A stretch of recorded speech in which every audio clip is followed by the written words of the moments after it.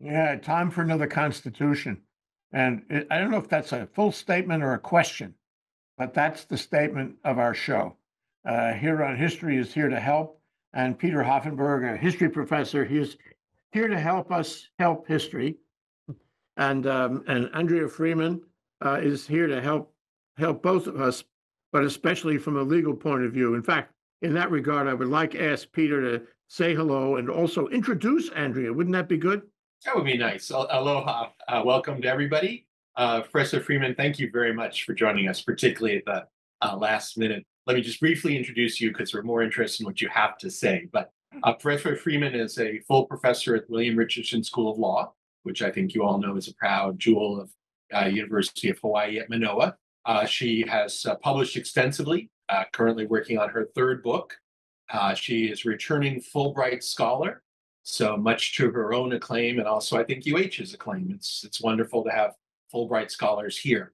We've asked her today to talk about what Jay was tentatively, in his tentative way, articulating as what we might say the constitutional crisis in which we now see ourselves, or at least I think a fair number of people see themselves. So we've asked Dr. Freeman to help us figure out, well, first of all, I mean, is this a crisis or not, right? Sometimes when people say that, it isn't really. And Dr. Freeman not only teaches con law, but has a very profound understanding of how we might rethink the Constitution. So welcome. We're looking forward to your contributions. And Jay, my old friend, take it from here. Okay, Andrea, I have a tough question for you. Why don't we just leave it alone? The Constitution, just leave it as it is. Leave it as it is. Sure. Let us muddle through on what the founders thought was the essential technique. I think what we need to keep in mind is that the founders never expected us hundreds of years later to be relying on that document to govern ourselves now, right? They wanted the Constitution to evolve. They just even couldn't conceive that we'd still have originalists, we'd have people thinking, well, what were you thinking back then? Because they knew that wouldn't be relevant. Well, we had 27 amendments already, some of them more profound than others. But if we stop right here and maybe wait for a groundswell of interest in other amendments going forward, in other words, do what we've been doing for 230 some odd, would that be okay? I guess we have to ask ourselves, is it working? And I think most people right now would say it's not working, right? So that implies a need for change. Okay, so the answer then is we do need to do something. And then, then the question is, and this is raised by the article that you guys have seen, Don Fraser, in the Hawaii News Network. Should we use targeted amendments, or should we sweep the whole thing out and have a Hawaii-style constitutional convention where nobody knows what's going to happen? What do you think? Either do you want to jump in or do you want me to keep going? Yeah, keep going. Okay. Yeah, I think the problems are too fundamental to just keep adding amendments. Because the problem is the Constitution is deliberately vague in the areas that I personally consider most important, which is the individual rights section of the Constitution. We just don't have anything circumscribed, so it's far too open to interpretation. So I'm inclined to scrap the whole thing and start over again with more of a rights-based Constitution, which would be very specific about which rights are granted to the people, and then we can go from there. Okay, but let me ask this, and I do want to go through all of those with you, but I think at this moment in time we should pause for a moment and ask about the logistics of doing that.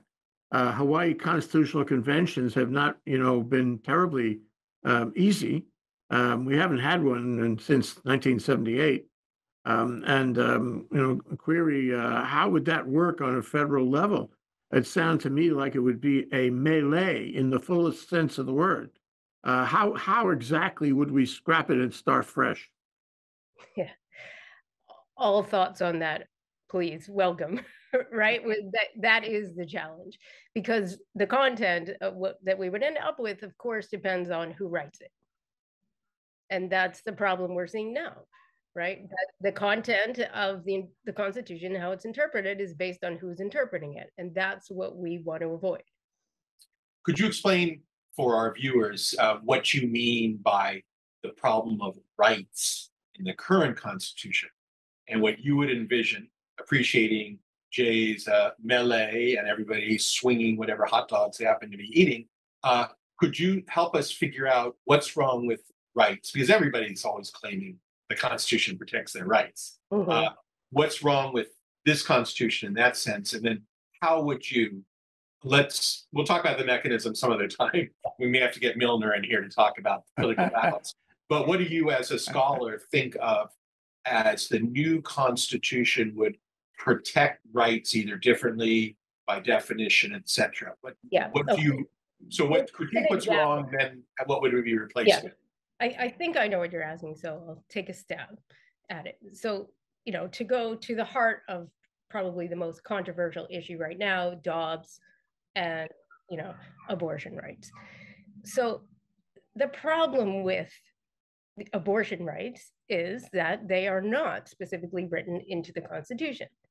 They come from what we call the Due Process Clause and one word, which is liberty, and an interpretation that was sort of constitutionally, or at least legally, questionable when it was made, because it did write a lot into something that is only one word, right? Implying a right of privacy, implying a right to intimacy rights, the protection of intimate parts of your life. That's not written anywhere, and that's what the justices now have relied on. And in that sense, they're not wrong. But we do have a belief, as you just said, that the Constitution does protect some minimum, right, some floor of individual rights, but that they're not written into it, except for things like, a right to free speech, which again is far open to interpretation. So what we need to do is to get from a Constitution that is so vague, an interpretation that is relying on how are we going to define one word. And since it's not defined, we're going to go back and do our own interpretation of history, of tradition, of things that are completely up for grabs in terms of how you want to interpret them, and then say, that's what the Constitution demands. That makes it too vulnerable and susceptible to the political whims of whoever's doing the interpreting. So how would you determine which rights, though, would be embodied in this new revised, well, not even revised, new Constitution? Like, how would you determine whether privacy of the body is going to be a right or not? Right. I mean, one potential way of looking at it is the way that some people have approached it now, looking at polls, looking at what we understand to be the general desire of our population, right? We see people are in the majority in favor of those types of rights. And then there are some rights that I think we wouldn't even have to question: a right to shelter, a right to food, certain basics, health, that are not even guaranteed by our Constitution, but that every person, just as a matter of human dignity and being alive, deserve. Right, which is an assumption about what is the public good, and that housing is a public good. It's fascinating. I don't know, Jay, you think it's fascinating? I think it's absolutely. I think there's so many things like that. Because as a British historian, right, I'm used to an organic constitution. So, one might even propose that we scrap the idea of a single document, and our constitutional future does not rely upon a single document, but takes much more of a British or British influenced. I'll just throw that out there, because I can see the difficulty of the majority sense of rights in 2022 may not be the majority sense of rights in, well, I don't know, with climate change. Let's go to 2050 and see when it all ends anyhow. So I think that's fascinating. I mean, what what mechanism would you include then for adding rights as we proceed along? But you suggest, Peter and Andrea, that some of the problems you've identified, and we have many to go, can be resolved by Congress overnight. Congress could codify Roe v. Wade. Congress could straighten out the voting rights. It could adopt, like the United Nations adopted last month, a grand, profound statement that everyone is entitled to a clean environment. It could fix gun control. And so you could take this kind of statute by statute approach, maybe that's like the British system, and clean everything up statute by statute. I think we have problems there, though, because what we've enshrined in our jurisprudence around the Constitution is that the courts, the Supreme Court, can say that a law violates the Constitution and is therefore void, right?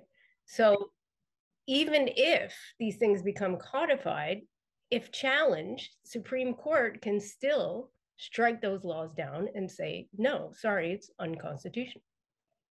So let me go to one other thing about this, and that is that we know on all the issues I just mentioned that the country is not of the same mind. We have a clear divisiveness a hard divisiveness. My bubble, your bubble, will never agree divisiveness on many, many important rights and other issues, including mechanical issues, including legal issues.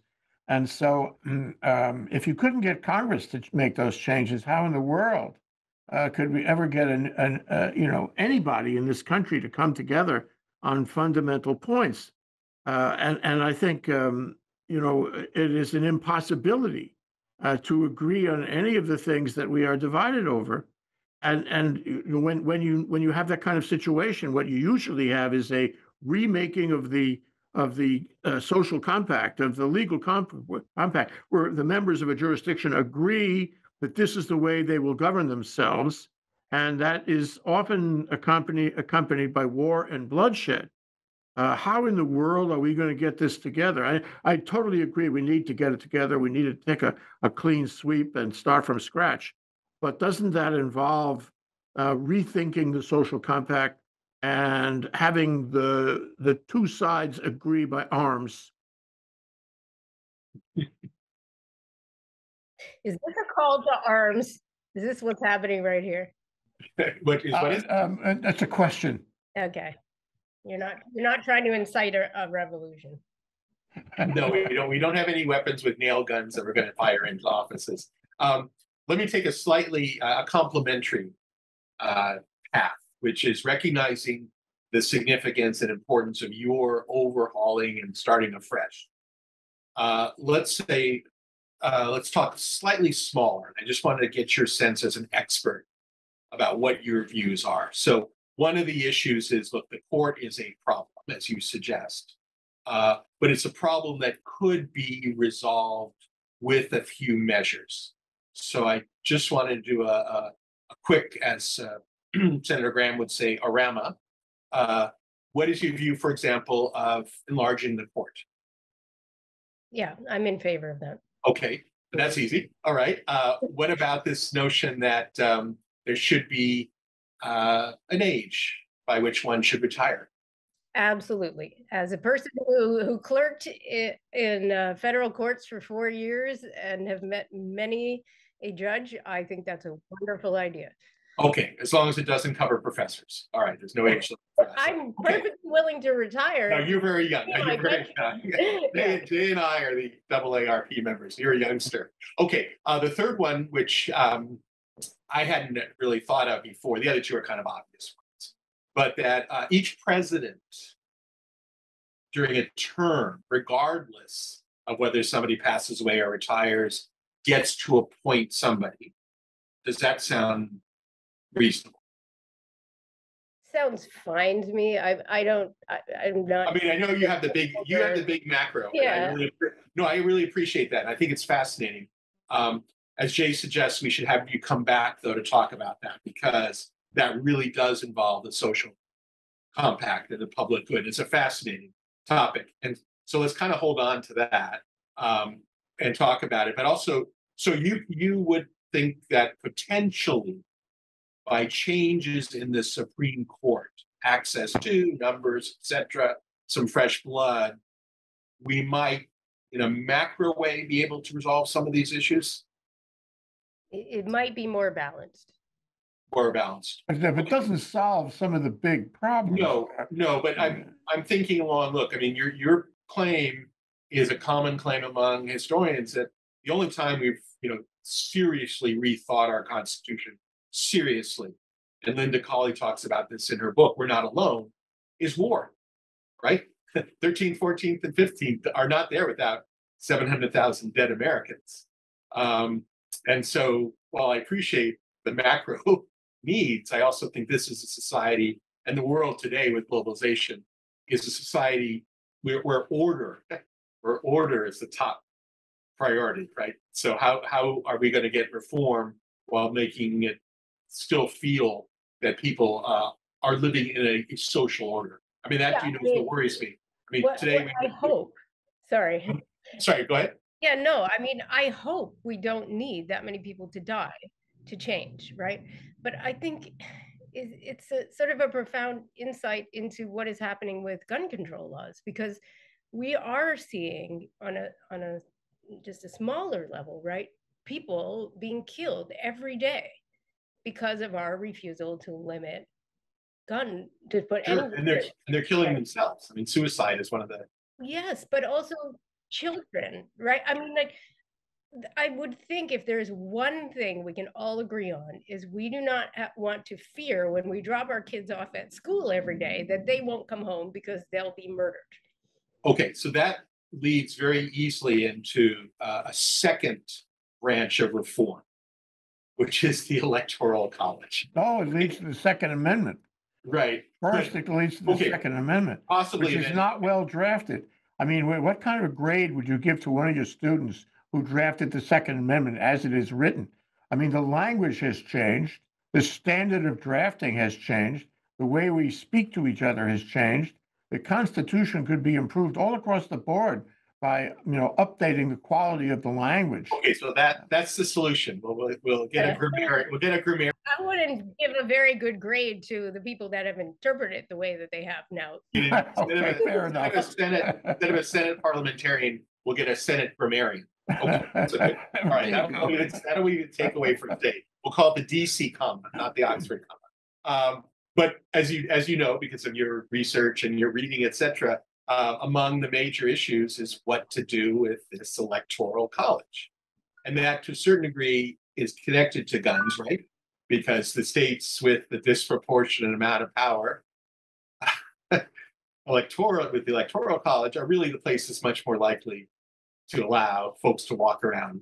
So, what is your thought as a constitutional expert about what seems to be an atavism, but certain people still like the filibuster, hold on to it? What's your view about if we should do anything about the Electoral College? Yeah, I mean, these are vestiges of enslavement, right? And so I think we need to just kind of purge the Constitution of anything that was a result of compromises made for certain states to preserve their economy, and to try to keep the power that they had through enslaving people. So one of the things that is in that article in Hawaii News, what is it? News Network, is this whole notion, and it was a fundamental problem at the beginning of the country, is what extent did the rights of the majority trump, and I hate to use that word, the rights of the minority? And we're still playing with that. And in fact, the rights of the minority seem to be alive and well, even in the face of the rights of the majority. And I guess the question I would ask you on that regard, Andrea, can we get rid of this thing with the rights of the minority? If you are in the majority, you should run the country. That's the way it is. And if you want to run the country, then get into the majority. But you can't have the rights of the minority twisting the rights of the majority. And that's exactly the flaw that Trump has been playing with, and McConnell, since the beginning of their terms. But this is a problem because it really depends on how you define majority and minority, right? Because when I think about minority, one of the groups that I might think about is trans individuals, right? Transgender. So they're in a minority, they need their rights protected. The majority would not like to protect those rights. So there are some situations where we cannot shut people out because they're in the minority, right? We need to have ways to preserve. The problem is when the minority that's controlling is not the minority you identify with or agree with, then it looks like more of a problem. So, I think the other issue I think is when we talk about rights is we have this zero-sum game mentality, right? That if I give you a right, right. I'm taking a right for myself. I think that's a real that's a real existential problem, and I do blame in part the founding parents for that. The notion that I need to sacrifice something. Now they would have agreed because that's the nature of a social contract, but it seems to me that's become frayed. These are my rights. You have no rights. My rights mean, okay, I'm taking rights from you. And there's been work done by this more on the philosophical line, and it may be in keeping with your new constitution that we need to rethink the notion of rights so it's not a zero-sum game. So like the majority who may not want to provide rights for transsexuals needs to understand transgender people. Transgender, I'm sorry, for transgender, I apologize. Can understand that in granting and protecting that community, they are in fact protecting their own. That's what worries me in the social frame, that it's my rights, to hell with yours. And you know what? I know I'm depriving you of rights, but it's my right to deprive you of rights. Yeah. I think we're conflating rights and power. You can talk about the trans, and that's certainly a matter of rights, individual rights. As we have known them, constitutional rights, written rights for the person. But the rights that I think we're to focus on, which control everything, is the decision-making rights, the decision-making power, the electoral college, and so forth. Can you talk about that? Well, one thing I think we should mention when we're talking about those kinds of rights and power is how the court very early on in this Marbury versus Madison case that is, considered fundamental to constitutional law. It's taught in the first class of constitutional law in almost every case, situated the ultimate power to interpret the Constitution in the Supreme Court. But it did not have to be that way, right? That power and that decision-making could be shared among the branches. So I think that's a reform that we should bring up and we should think about, because then we have the good parts of saying, okay, we need a branch that's not political, even though, as we can see now, that is not the judiciary, right? The judiciary is very politicized right now, but ideally it is not, to balance some of the representation of minority interests, such as what I brought up and what you've distinguished. But we also want to think about, Peter, as you said, the majority, that the majority should have some power. And there we're looking at the legislative branch. And then we also want to look at the executive branch and say, we have not just a president, but we have all these agencies who are actually running almost everything in the country, and so have a lot of insights into how things should be run. And why can't we have more of a balance between those three branches instead of situating it in these 9 individuals? So how would you see, that's very important. I mean, separation of powers, yet working together, et cetera. So one argument is that basically, since Congress can't do anything by default, right, almost by default, it's gone to the courts. How would you see that in the last couple of minutes working out practically? Because as you say, Marbury versus Madison is the first year, and kindergarten is the first grade, and separation of powers, et cetera. So how would you see that in your new constitution playing out? Yeah, okay. So now you're back to mechanics. So I think that's That's a different conversation. I'm going to stick Fair to enough. You the can take the broader fifth. You can principles take and the fifth ideals. comment. Yeah. But that's where it always winds up. Right. It Well- always winds up, as Peter said at the outset, this is a crisis because the existing Constitution, I totally agree, is not working, and people can drive trucks through it, and the country is suffering mightily over it. But there's no easy solution to amend it, to change the fundamental points. The 2 senators per state is baked in. Very hard to amend that. And for that matter, amendments are hard, especially when you have a divided country. So we always come back to the fact that this is a crisis. The country is in a crisis, and there's no easy way to get out of the crisis. And the conversation about what parts are working and what parts are not working, and how you would change them is may I say this, Andrea? It's almost futile. I mean, futile rather than well, Peter's it's also- definition of futile. Or maybe both. It is Maybe both. It is very much, very much, but we just have a different kind of aristocracy. Yeah. So this has been wonderful. Andrea, what would you like to leave? We have a minute or two. What would you like to leave the audience thinking about? And we are definitely going to have you come back. And maybe we'll get you together with Milner and Navi, and we can have a nice chat about what a different constitution would look like. But what would you like to be the takeaway for our thousands of listeners? I just want everyone to understand that when the justices say this is written in the Constitution, this is here, they're usually lying. So maybe take a look at it yourself, Very and interesting. know the words and understand Okay. that you have just as much insight into what it might mean as they do. Okay, that's a wonderful way to end up. Thank you, Jay.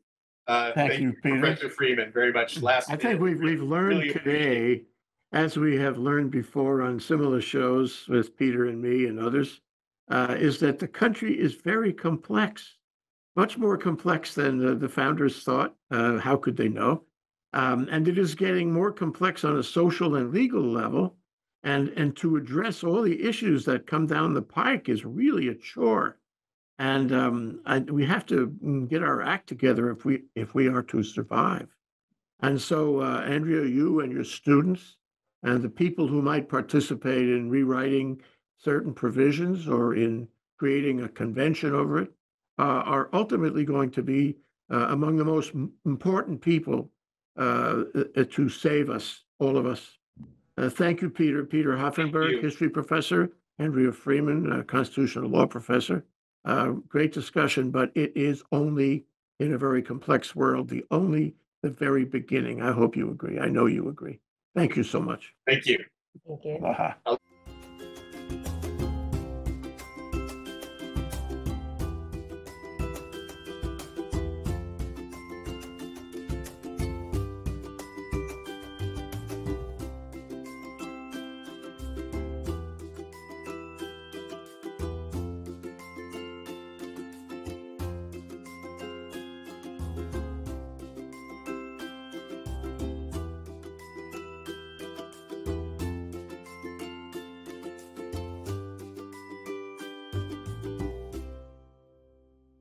Thank you so much for watching ThinkTech Hawaii.